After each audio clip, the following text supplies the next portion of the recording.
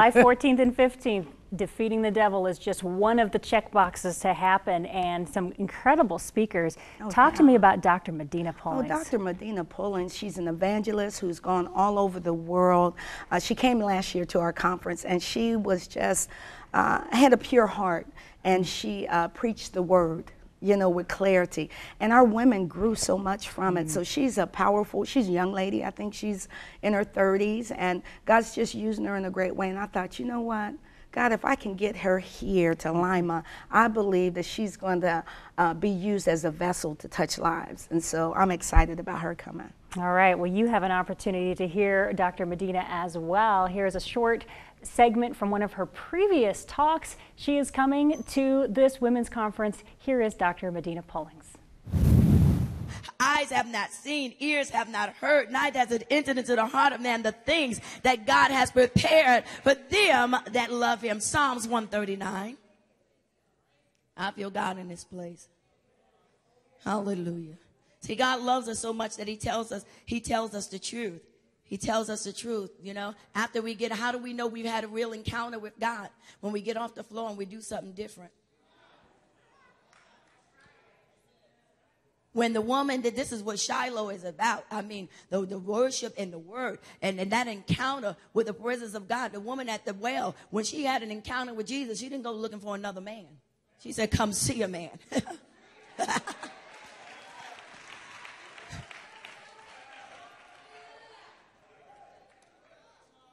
He had an encounter with God. Saul had an encounter. He had an encounter with God. I mean, he had an encounter with Jesus. I mean, he was going around persecuting the Christians and felt right about it. He was strong and wrong, killing folks. I mean, taking them out. And then he had a real encounter, Pam. And then all of a sudden, he wasn't doing that no more.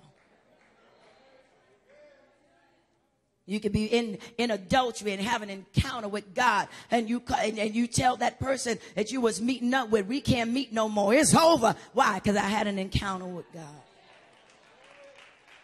The liar lies no more. The thief, come on, steals no more. Hallelujah. Because we had an encounter with God. Yes, Lord.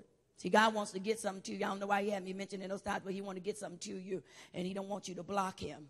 Don't be provisional. Don't block him. Come make it from this day forward. And some of you going to go right to your pastor and say, Pastor, I want you to know from this day forward, you can count on me to honor God, to bring what belongs to the Lord. Hallelujah. Don't let the basket just pass by you and you wave over it. Put something in it. Somebody looking at me like I got two heads.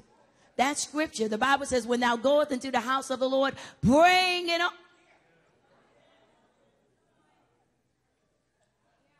Psalms 139. This will be real funny. Okay. I will confess and praise you, for you are fearful and wonderful, and for the awful wonder of my birth. Wonderful are your works, and that my inner self knows right well. My frame was not hidden from you when I was being formed in secret and intricately and curiously wrought, as if embroidered with various colors in the depths of the earth, a region of darkness and mystery. Your eyes saw my unformed substance, and in your book all the days of my life were written before ever they took shape, when as yet there was none of them. How precious and weighty also are your thoughts to me, O God. How vast is the sum of them. And it goes on to say that they cannot even be numbered. And so we want to share with you on today, as this has been all weekend long, about the purpose and the destiny that God has called you to be a higher expression of him in the earth.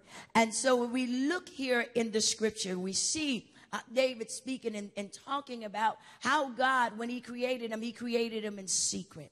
That is something right there that would just get you interested to want to know what shall it be. Even especially in the older days when someone became pregnant, you know, it was the mystery of, is it a girl or is it a boy? Now you can go and get the sonograms and, you know, and find out, okay, something going on here. Is a girl or it's a boy. But it's a mystery there that is yet to be revealed. Well, I want you to know that beyond just your mom birthing you and finding out that, hey, it's a boy or it's a girl, and God knew exactly what he was doing, boy, girl, and so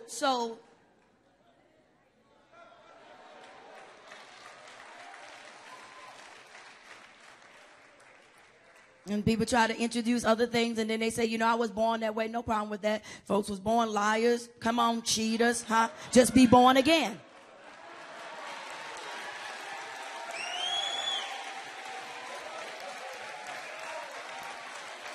I'm sorry, I'm part of the remnant group. I still believe holiness is right. And we can't create our own way. There's only one way to God. Got many different paths.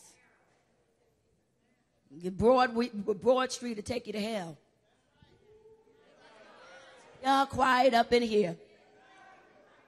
See, the enemy dangling all kind of stuff out there in front of believers now, in front of Christians, and especially preachers. And every preacher, you got to check them every couple of years and find out whether they still believe what they said they believe. Because some of them don't believe what they used to believe.